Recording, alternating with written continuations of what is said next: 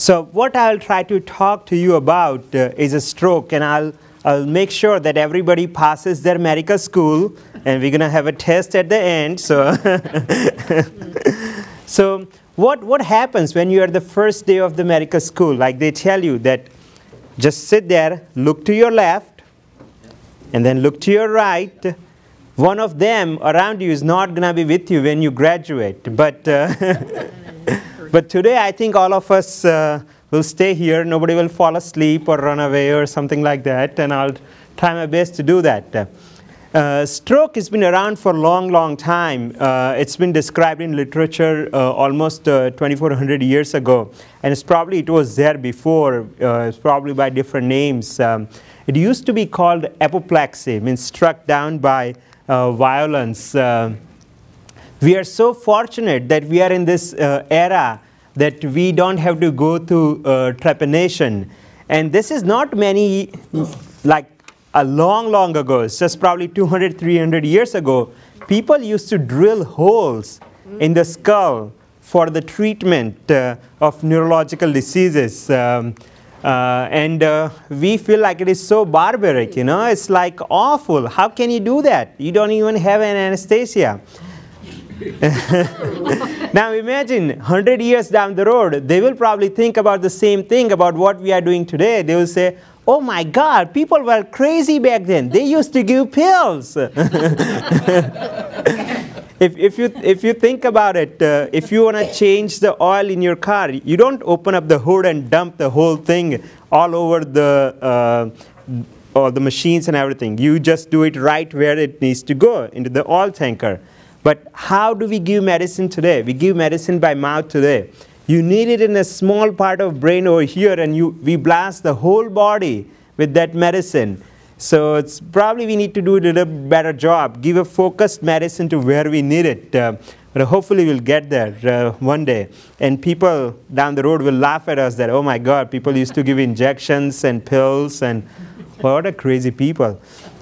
Now the things has changed. Back then there was something called phrenology. They will touch your hair and tell you that based on the shape of your skull, what part you have wrong. People used to think that having a stroke is like there is some evil spirit in you. And if your one part of the body is not working, they will hit you till you get this stuff. Cupping. If you go to Hollywood, you can even still see the cupping being done, or even bloodletting therapy. We know our first president got the bloodletting therapy, so it was like a state-of-the-art treatment. Not too far ago, lobotomies were done. Like for people who had a schizophrenia, they will stick a knife or wire in a live person through their orbit and try to cut the part of the brain off. So fortunately, we are done with all these things. We don't do this type of things, so we are hopefully in the safer place. To know about brain, first we have to learn the anatomy, like how does the brain look like. I usually show my iPad to the people who come to see me, but I think this might be easier. So this is the front of the brain, and we're going to turn the brain around. And that's the back of the brain. This one is the bottom part, and this is the top.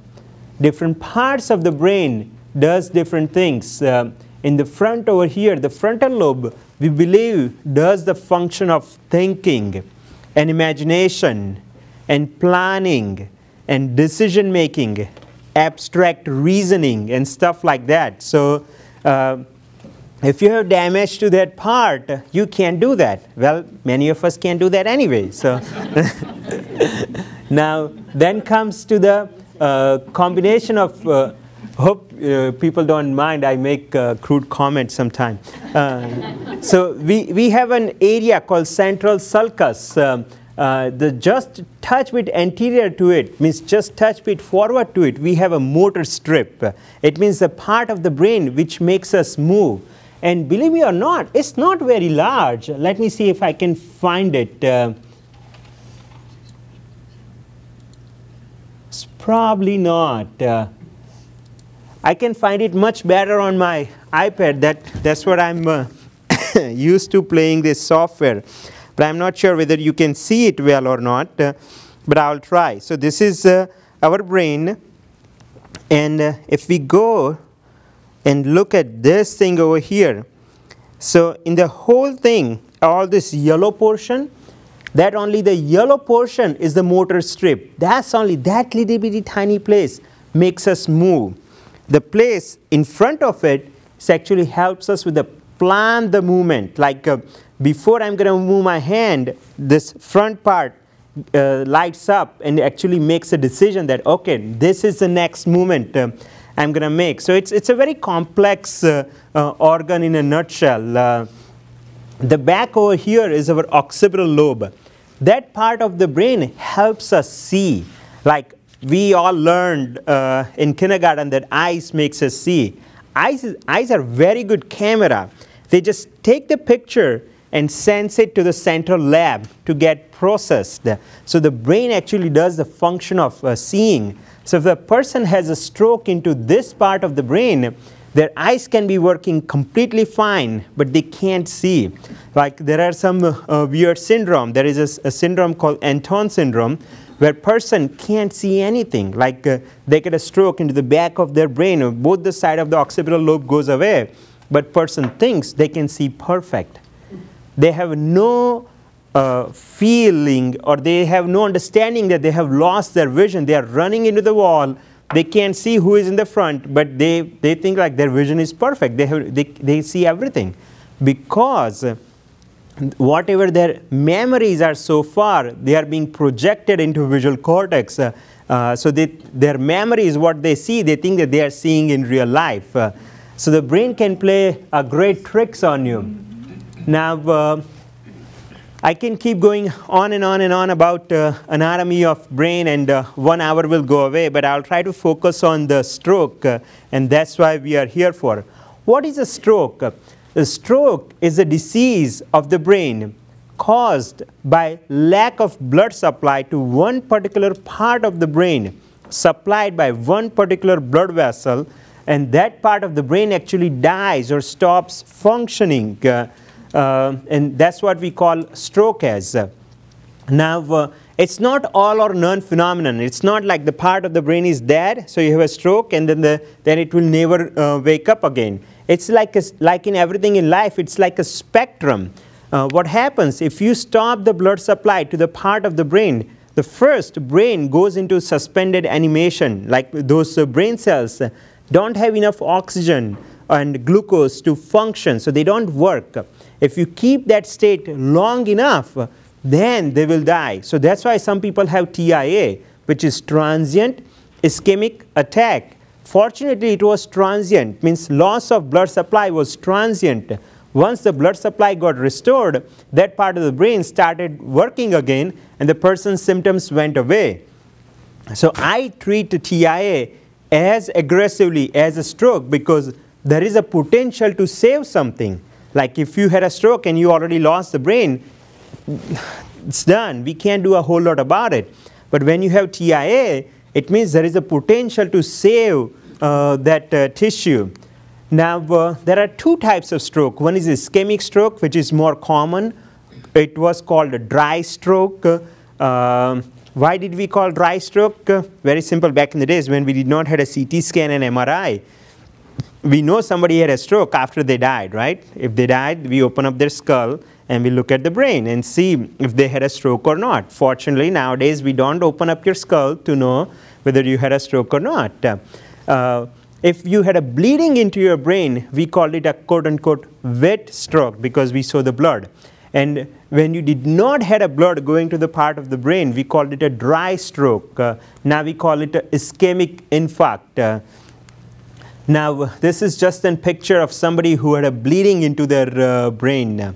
Now, stroke is not only a problem here in the United States, it's a problem worldwide. It's actually a worse problem in certain countries. It's actually 1 in 6 person during their lifetime will have a stroke. And lots of people die from stroke. So every minute, around 10 people die from stroke. It is the 4th leading cause of death in the United States. When I was in medical school, it was a third leading cause of death in United States. So we are doing a good job. This is going down. It's very impressive. If you look at the stroke mortality compared to 1940s to today, it has gone down significantly. I don't think neurologists can take a credit for it. I think the primary care physician should get a credit for it because we are doing a good job controlling the blood pressure and diabetes and cholesterol. People are more taking aspirin.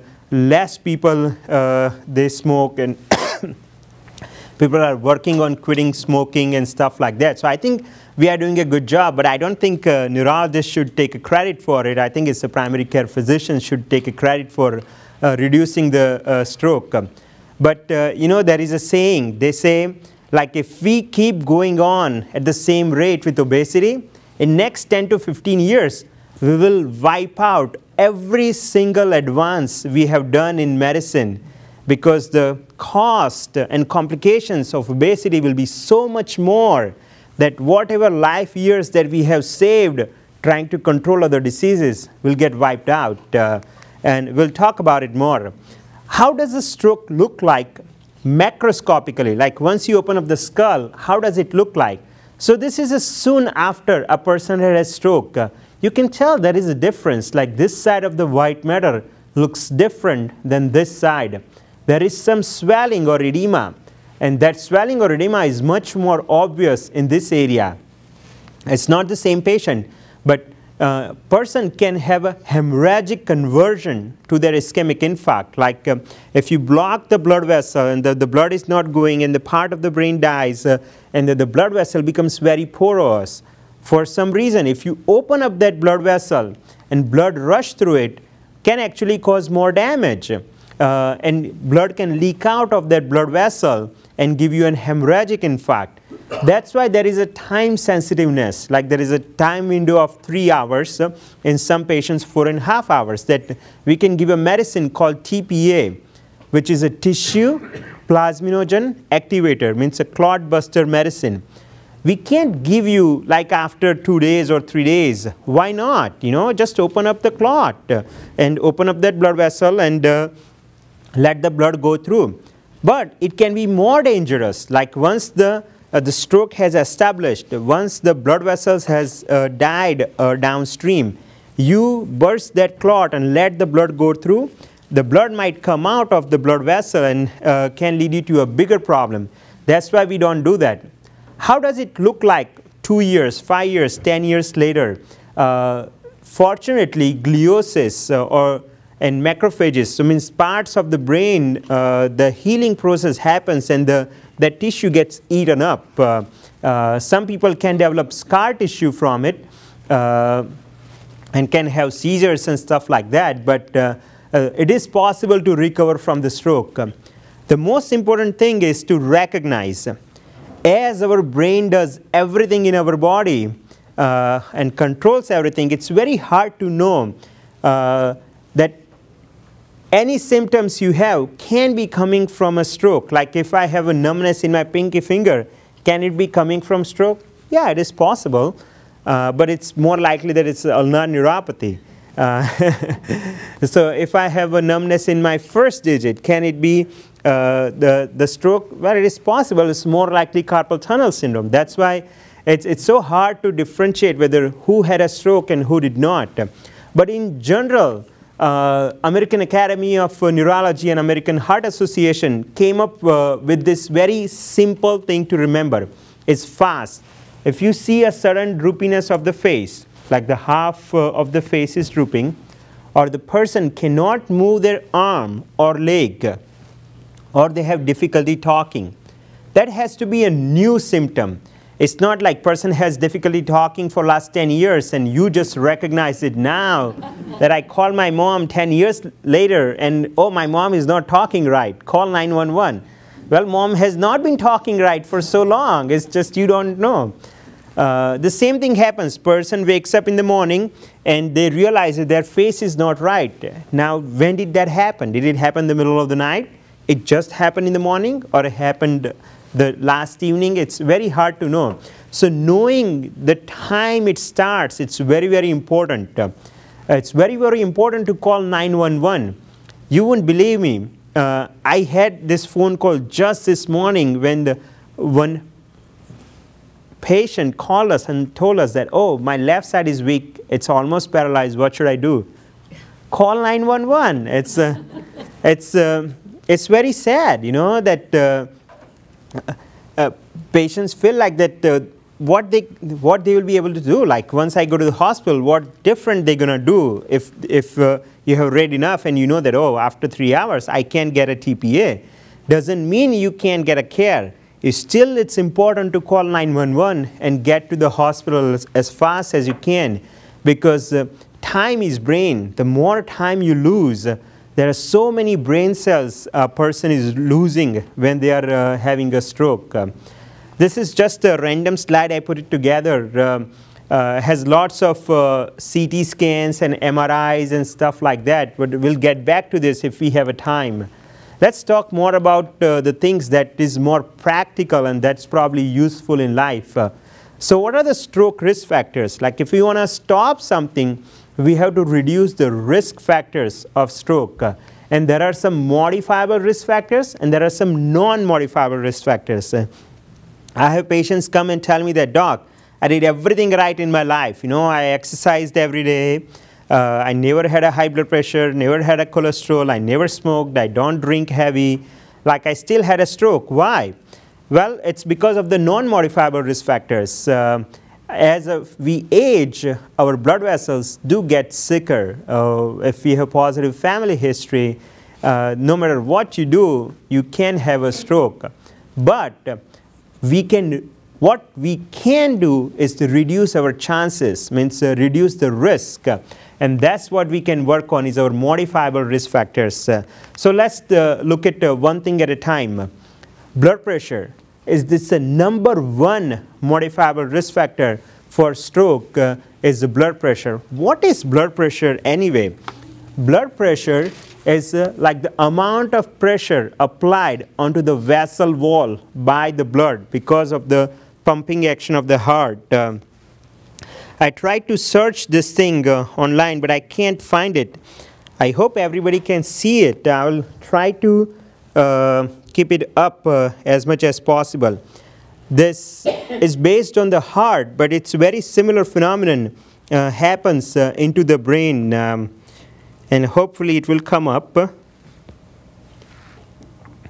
Now, first we will look at the blood pressure. We are zooming in into one of the coronary blood vessel. Now we opened it up. What you can see the vessel wall, which has 3 layers, which has the intima. It means the inside lining. Then it has a media, where we have the muscle fibers. And then there we have adventitia, which is the outermost lining of the blood vessel. All these spiky things that you see is the platelets. They are the one which sticks to the blood vessel. And then the red thing you see is the red blood cells. And the yellow thing you see is the cholesterol. Now what happens? This is a normal blood vessel where you don't see a lot of crackling of the inside skin. But what if you have a prehypertension?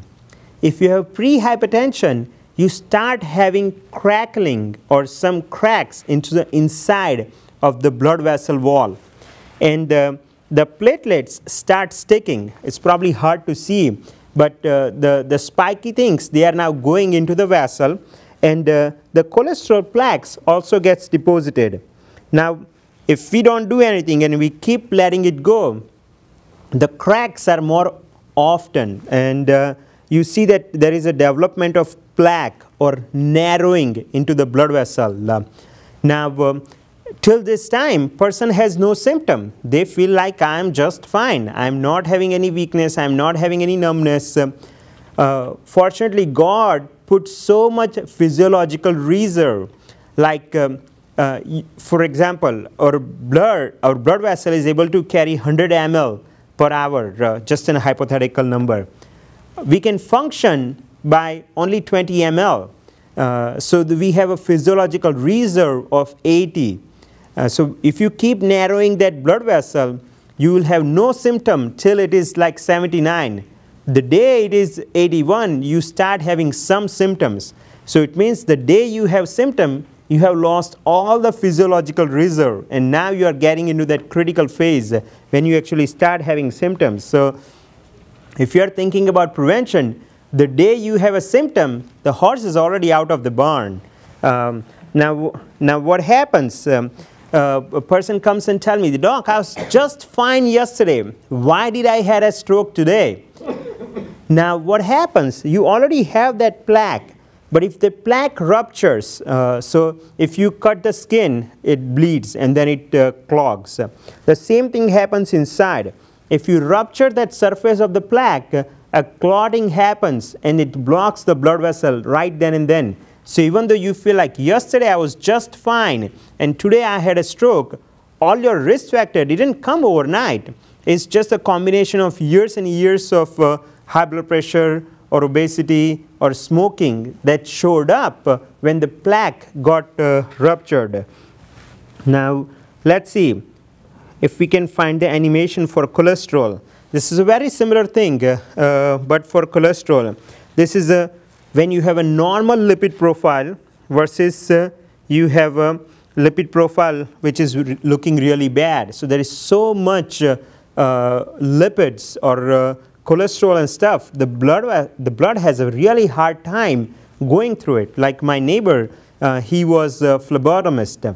He said when he used to do the transfusion, there are people, you stick the needle in, instead of white, almost yellowish stuff comes out. Like whatever we eat does really go to the blood. Now let's see. We are talking about blood pressure. How can we reduce the blood pressure? The DASH diet has the most evidence to reduce blood pressure and reduce the weight. It's not very sexy diet. You know, people don't talk about it. It doesn't get any promotion because nobody gets any money out of it. But it came out back in 1979. NIH, National Institute of Health, came up with this diet. And it actually works really, really well. Just Google it, DASH diet, D-A-S-H. If you don't have a blood pressure machine, it's a good time to buy it. At least once a week, if you don't have known high blood pressure, once a week you should check your blood pressure in the morning and see your numbers. Because as little as a 20 systolic and 10 diastolic, if you reduce that much of blood pressure, it can reduce your stroke risk by 50%. That's a humongous gain just by reducing a little bit of blood pressure. Now, we shouldn't go overboard. You know, we don't want to be passing out. Like this is the problem. Like when we try to be too aggressive, we lower the blood pressure so much, person gets dizzy and stuff like that. So that's not what I'm telling. What I'm talking about, if your blood pressure is high, pre-hypertension or hypertension, it needs to be controlled really well. Women specifically are at higher risk of stroke because of multiple reasons. Sorry, it's a very busy slide. Because of pregnancy and preeclampsia, pregnancy increases the risk of stroke primarily because many women during pregnancy gets preeclampsia. Preeclampsia is increasing the blood pressure. The other thing is birth control pills. Birth control pills slightly, very slightly increases the risk of having stroke.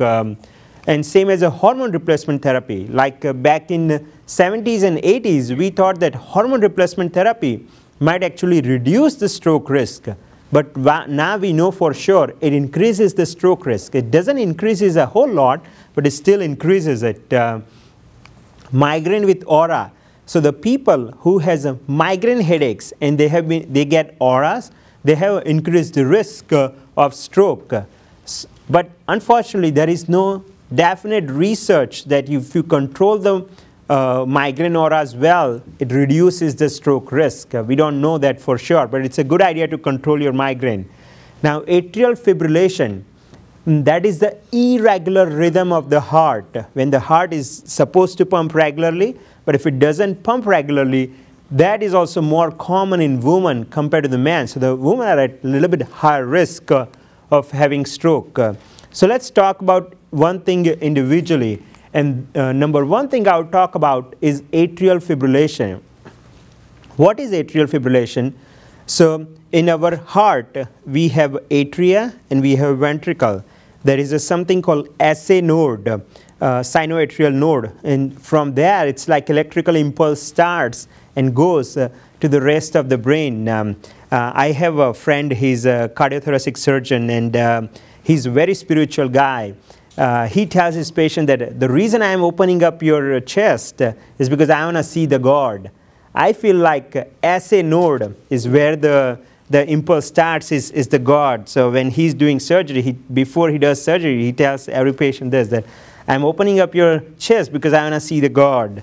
Now, patients who has atrial fibrillation, they are 5 times higher risk of having stroke, because we believe that during the irregular rhythm of the heart, a person can throw a blood clot. Now, every person should check their pulse. So let me teach you guys how to check a pulse. So take your non-dominant hand. So if you are right-handed, take your left hand and put right over here, like just above your wrist on the outer side. Put your 2 fingers. You should be able to feel your heart pulsating as a pulse. Now, there are many places in our body we can check the pulse. We can check a brachial pulse and carotid pulse, but this is very simple. So let's do the simple things. Now, it's a good idea to check your pulse and make sure that it is going rhythmically. Now, sometimes you can have an PVCs or PSE. It means sometimes you can have a skip beat, 1 or 2, that's okay. But if you notice your pulse is continuously irregular, then you should get checked out and make sure you do not have atrial fibrillation, because many patients who have atrial fibrillation, they don't know that they have atrial fibrillation. The day you find out is when you have a stroke and they check your heart and they find out. So rather than finding out that way, let's find out the easier way. So everybody in society should know how to check their pulse and should check it at least once a week. You know, it doesn't hurt. You know, it doesn't cost you any money. It's a very simple thing to do. Once you find out that a person has atrial fibrillation, EKG is very useful. But I won't teach you how to read this one. It will be out of course for today. Now, what we used to give people is rat bait. It was a rat poison, which is a warfarin. For people who has atrial fibrillation, we give warfarin all the time, and it was actually, it's very good rat poison. And the problem with the warfarin is we have to check the blood, the INR, keep the INR in the right range. Fortunately, in last couple of years, we do have warfarin alternatives. We have Pradaxa, we have Pixaban, and Rivaroxaban. So fortunately, there are alternatives that now we don't have to check INR. But the thing is cost. It's still all our brand name medicines and still more expensive. But the thing is, if you consider the INR checking cost, it's not that expensive. And the thing is, patients who are on Coumadin, 75% of the time they are in their INR range, but 25% of the time they are out of INR range. So if you are still taking Coumadin and you are not, your AFib is not well controlled and your the blood is not thin enough, are we doing any good? Now comes the diabetes. Diabetes is a silent killer. If a God comes and tells me that, let me give you something, whatever you want, what I will ask? I will ask that if the people's sugar go up, it should hurt. That's what I want from God, that if a person's sugar go up, then certain, like 140, let's come up with a number, it should hurt. Because diabetes is a silent killer. When your sugar goes up, you don't feel anything most of the time. So we don't realize that it is hurting our body. And after 15, 20 years, when we see the complications, person has diabetic peripheral neuropathy and stuff like that, at that time it starts hurting. But it should hurt from get-go. Then we will have much better control of the diabetes. It can give lots of problems. I have a good animation, but I'll skip it. Another thing is cholesterol. All cholesterols are not bad. You know, there are good cholesterol and there is a bad cholesterol. Cholesterol is actually an essential part of our body. We need it for the making of the cell membrane, and it's important for the development of brain. So every cholesterol is not bad, but we just have to figure out what is good and what is bad. I already showed you the cholesterol animation for the how the blood vessel looks inside when the cholesterol is very high, bad cholesterol is very high. Now, when we are looking at the stroke, we got to look at the pipeline, because the pipeline is which carries the blood to the brain. So this is the pipeline. So down over here is aorta, and then this is a common carotid artery, and this is the internal carotid artery, which takes the blood to the brain, and this is the external carotid artery. That's the blood vessel that takes blood to the face and stuff like that. Most of the time when people develop plaque or narrowing, they develop right here in the bulb of the carotid, where we have the bifurcation. Fortunately, we have lots of non-invasive and invasive ways of finding out if somebody has a narrowing into their carotid. Most common one is ultrasound. We put an ultrasound. As you know, ultrasound is just sophisticated sound waves that we throw very high frequency sound waves and see how they come back. And we can calculate based on the Doppler what is the velocity, means how fast the blood is going in. They use actually the same principle for this Malaysian aircraft that initially they didn't recognize, but then they did the recalculation that what the waves came back, what was their frequency and what was the frequency difference. We use the same thing. When we throw the sound waves to the blood moves, and then when it comes back, the waves are different. It depends upon how fast the blood moved. So that way you can put the mathematical calculation and come up with the, once you know the throwing wavelength and once you know the what wavelength you get back, you can come up with what's the velocity of the thing that you are trying to measure. Sorry, I didn't mean to go in physics. Now, another thing is the CT scan. We can do a CT scan trying to find out how much is the narrowing. Fortunately, we have this reconstruction capacity at ARMC as well. So whenever I see the CT of the neck, we do the reconstruction and we can look at how the blood vessels look like. We can also do the MRA, which is magnetic resonance angiography. It's the fancy MRI to see how the blood vessels. But the gold standard is angiography, like what we used to do in 60s and 70s, that puncture the blood vessel, go up with a wire, shoot a dye, and it can tell you exactly what is the inside lumen of a blood vessel. Now, once we find out that somebody has a carotid stenosis, what do we do? Now, that's my portion. I won't bore you with this, but we have to decide whether the person is symptomatic or asymptomatic. Means they are having any neurological symptoms or not. And are those neurological symptoms because of the stenosis or because of something else?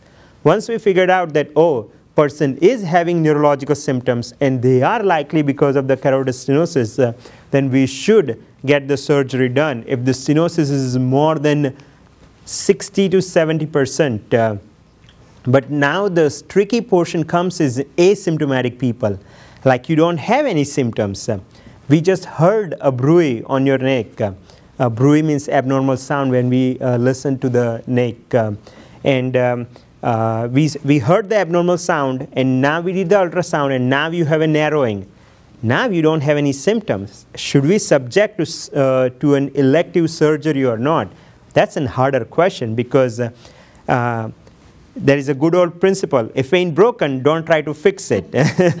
So that we have to come up with some good research and see. So now we know that if the center you are getting the carotid endarterectomy done, if their complication rate is less than 3%, then it's worthwhile doing things, because there might be some more perioperative mortality and morbidity, means there might be some complication around the surgery, but in long run it does significantly reduces your stroke risk. And this is what the surgeon does. Once you find out that there is a narrowing, they open up the blood vessel, they take the blood clot out and they sew it back up. So that's just a picture, and this is actually the real life. It doesn't look pretty, but it does get better as the time goes on. Now imagine if the surgeon has to do the same thing on the other neck. The job gets harder and harder. Now, what if I don't want to get opened up? Can something be done non-invasively? Yes, we can put a stent these days where we put the catheter and we go up. Instead of cutting your blood vessel open and removing the clot, why can't we just put a stent and open it up, like do a balloon and open it up? It's possible, but believe me, the complication rate on this thing is very similar to complication rate on open one. So there is a still debate, and we individualize patient, like depending upon where your lesion is and what surgeon is more comfortable with, and a lot of factors. So what we think that what's the plaque made up of. Now again, let's recoup. In a nutshell, what we talked so far was the blood clot can either come from the heart, or you can have a narrowing of the blood vessel, or you can have the narrowing of the blood vessel all the way up over there.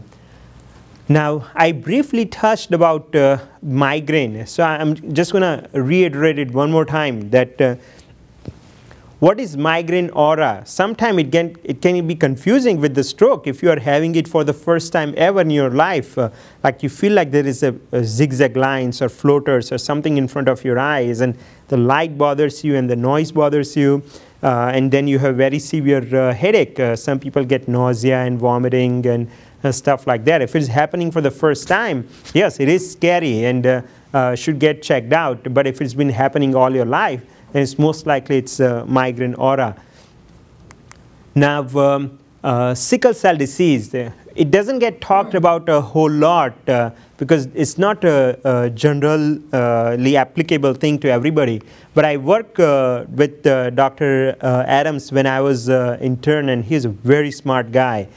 He came up with TCD, transcranial Doppler, for patients with sickle cell anemia. And we can reduce the stroke significantly, almost cut it in half just by giving them blood transfusion. He worked on it for years and years, and now we routinely do blood transfusion in patients with sickle cell disease, and it has reduced their stroke significantly. Let's talk about more common things that might be applicable to many people, and that is cigarette smoking. And it's not only the first-hand cigarette smoking, it can be even second-hand cigarette smoking can affect you. When we just look at when we read this, it's not that impressive, but when you see the pictures, it can show you that what cruel things smoking can do. It releases so many different toxins that you won't even touch on a regular day-to-day basis. The things that have been used to make steel, it's there in the cigarette smoke, and things that we consider as a radiation hazard, it's there in cigarette smoke. But it's a very hard thing to get rid of. It not only affects your lung. Most of the people think that the cigarette smoking affects the lung. Cigarette smoking affects the brain as well, not only by making the blood vessels narrow. We believe, it's not listed over here, but we believe it increases the risk of dementia, because Alzheimer's pathology is more often in people who smoke compared to people who do not smoke or have first-hand or second-hand exposure to smoke. I'm not going to go through every single issues smoking can do, but CDC came up with the labels on the box, but it got denounced. Like otherwise, I think it should have gone onto the cigarette box labeling. Like they were planning to put these pictures on the cigarette label. So when every single time you use it, we should think. You can think about it. It also causes aging. You know, many people don't think about it, but this is just the two twins. The one twin smoked and the one twin didn't smoke. Even your skin can tell a person is smoking or not. If you think there is a subtle changes in the face that happens that you don't see right away, it get picked up after years and years that you have a changes on the face that happens. Now, horse is already out of the barn, doc. I've been already smoking for 30 years. Now, do I really need to stop? Like, does it gonna make any difference? Yes, it does make a difference.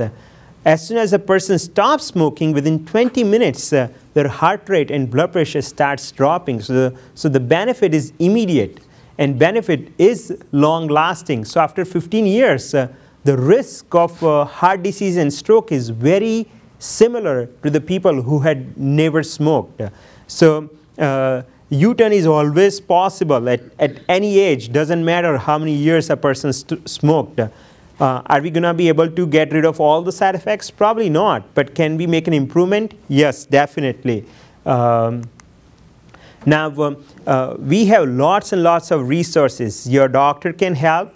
Plus, now so many websites can help. Like nowadays, everybody uses smartphones. So there are apps you can download for smoking. There are texts you can get on your phone, like as a reminder text. And there is even phone line. There is a free phone line that a person can call into. Let's talk about let's talk about weight, and it's not a problem only here. It's been getting a worldwide problem. Can you imagine obesity is a problem in South Africa? Like, which country in the world has the highest obesity rates? US. United States. No, it's Mexico. Oh, Mexico. Yep. Yes, Mexico has a higher obesity rates than us. This is an county-wise chart of BMI, body mass index, and we know the soul food doesn't help a whole lot. Now, this is a complex chart. I want everybody to remember every single number on this. No, not necessarily. It's just a chart of what is your height, and for this height, what weight is your what BMI. So I came up with mine, and mine is 25. You know, if you just look at, if I look myself into the mirror, I didn't feel like I was classified as an overweight, but I'm classified as an overweight. Now, why is that? Because our norms changes. Like when you watch TV and they have a like 500-pound person, they are associating it as an obese person. So our minds subconsciously think that only 500-pound person is an obese person. Everything below that is probably okay. So I have had people whose BMI was like 42. And I asked them straightforward question, do you think you are obese? And they will say no. BMI of 40 will drop you somewhere down here in the range of 276 pound weight person with a height of 5'7" each, like my height. And if I ask them point blank, do you think you're obese? And they will say no. They are under super obese category, but they don't think they are obese because every single person in the family, every single person in the neighborhood is bigger than me. So I'm not that big.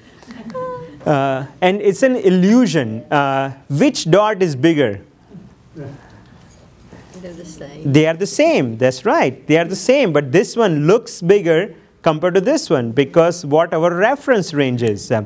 Now, it's so easy to tell people eat right. You know, it's a very difficult thing to do. It's very easy to say. But there are some pointers that I give out to people. And one is the plate size or a portion size. what we eat is so much subconscious. It just happens as a reflex. I'll show you some studies down the road, but if you give people bigger bowl, they eat more. If you give people smaller bowl, they eat less. It's that simple, but it's that difficult. Now, color of the plate. When we put a red color plate, people tend to eat less than the other color plate because we associate subconsciously red as a stop. Our refrigerator design is really, really bad, where vegetable section is all the way down, which is hard to reach. So when we designed the refrigerators, they made a big mistake. Whenever you put anything in the refrigerator, make sure you put healthy food at the eye level, because that's what you're gonna grab the first. Same thing in the pantry. When you put the things in the pantry, put a healthy food at eye level and unhealthy food all the way down or all the way up. It's a very minor change you can do that can make a huge difference. Think about food 1 hour before you get hungry. Most of the time we think about food when we are hungry. Like when we are really hungry, then oh, I'm so busy, I have so many things to do. I'll think about food when I get hungry. But that's the time we make the worst mistake. Like when you're hungry, rationality just goes away. You eat whatever is right there. So always think about food 1 hour before you're going to get hungry. So more likely that person will make a rational decision. It's so simple, right? Listen to your stomach. We don't listen to our stomach. We deprive ourselves of food when we are hungry because of the time and 100 reasons. And we overeat when we are not hungry. Like if you go to a movie and buy a big popcorn, you are not hungry, but you're going to finish the whole thing because it's there. So we have to start listening to our stomach. You know, when I was young, my mom always told me, you have to clean the plate. The plate has to be empty. So that's what ingrained in my mind, that no matter how satisfied I am, I have to keep eating till the plate is done. Now, if you compare to 1960s plate to 2014 plate, the plate has gotten significantly bigger. Like if you go to buffet, like it's a super-sized meal. It's like Super Mac. Everything is so big, and we are subconsciously inclined to finish the thing what we are given to us. Don't go hungry. That's the mistake people make. I have had people tell me that, Doc, I just only eat 1 time a day. How can I be gaining weight? That's why you are gaining weight, because you are depriving yourself of food. Our bodies are not made to live in city. Our body is made to live in the jungle, when there can be food one day and there might not be food another day. So our body thinks in a jungle sense that if I'm not getting food, there must be really, really scarcity of food out there. So whatever goes in, I got to store, because I might not get food tomorrow or day after tomorrow. So I have to save for future. So that's why don't deprive yourself of food. They have done a very fantastic study at one prestigious university in Cornell in New York. They had a gathering of PhD students and professors. Half the group, they gave a smaller bowl, and half group, they gave a bigger bowl. They're all smart people. The people who had a bigger bowl, it's 73% more. Like intellectually, everybody's the same, but they just ate more just because their bowl was bigger. Now, they gave it to the moviegoers. We think that the food has to do with the taste. So what they did, they gave big baskets of bad popcorn and a good popcorn. People ate equal amount.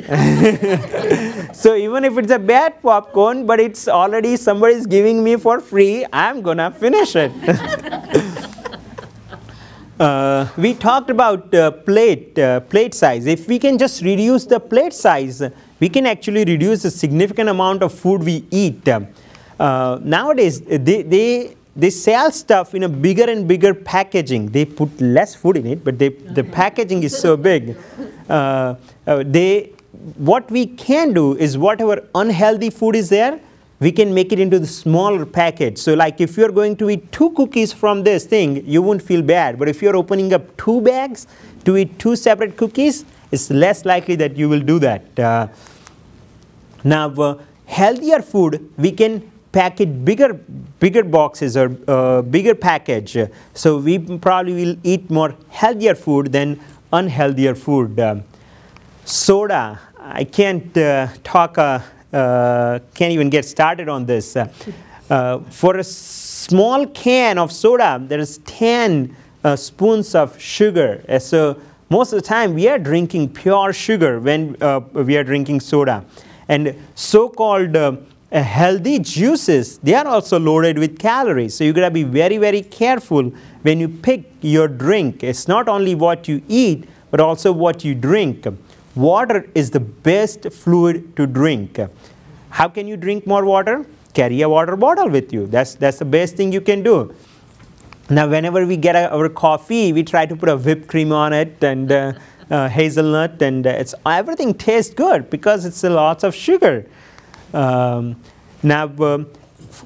you know, home cooked food is so much more better than fast food. Fast food, we have no control what goes inside the food. So it's much better to eat home cooked food, but nobody has time. That's the problem. Nobody has time today. Now,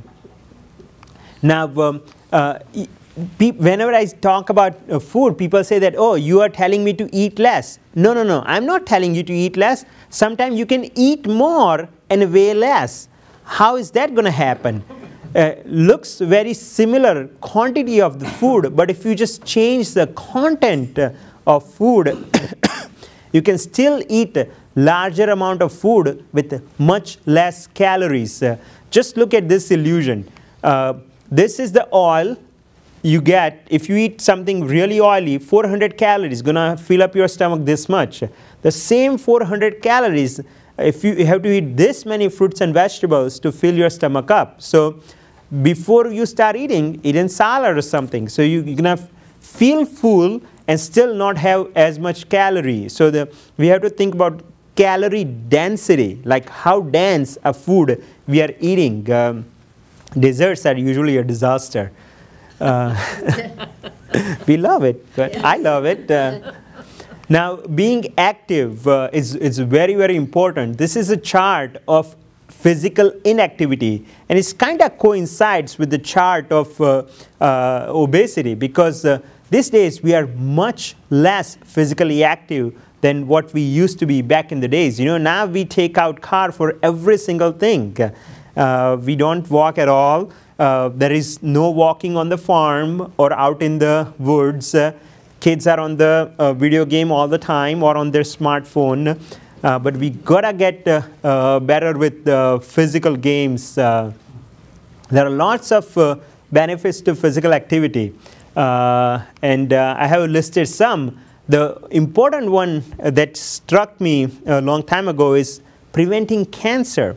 So there is a research to prove that if you exercise regularly, it reduces your cancer risk, specifically the colon cancer and breast cancer. So not only your diabetes is going to get better, weight's going to get better, muscle is going to be stronger, the person will have less chances of falling, but you can even reduce the cancer by exercising regularly. Now, these are the common excuses I get. I don't have time, the weather is bad outside, I don't have resources, like I don't have a treadmill or anything at home. All of them has an explanation, like we can come across it or get through these barriers. Everybody has time. We just have to find the right time. Parking, we will drive around in the parking lot finding that the right parking spot instead of parking the farthest possible away and then walk to the store. Now, I'm trying to rush. I know I have only 5 minutes left. So dancing can be a very good thing to do. And sports is not only for young people. Sports makes us young. Oh, Doc, I have sports in my life. What's your sport? Oh, I watch sports. So we gotta be involved with it. Preventing stroke, all the basic things. Manage the blood pressure, eat right, be physically active, lower the cholesterol, lower the sugar, and don't smoke. The final remark is know what the stroke looks like and call 911. That's the most important thing you can do.